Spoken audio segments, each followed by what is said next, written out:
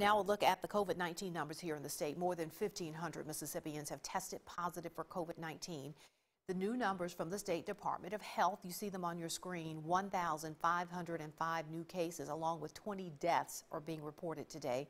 Locally, Lowndes County saw the biggest jump with 52 new cases. Other high numbers came from Lafayette County with 29 cases and Winston County with 22 new cases. Lee County had 19. More than 1,200 people are in the hospital with suspected or confirmed COVID-19. 117 of them are on ventilators. There are 197 long-term care facility outbreaks right now.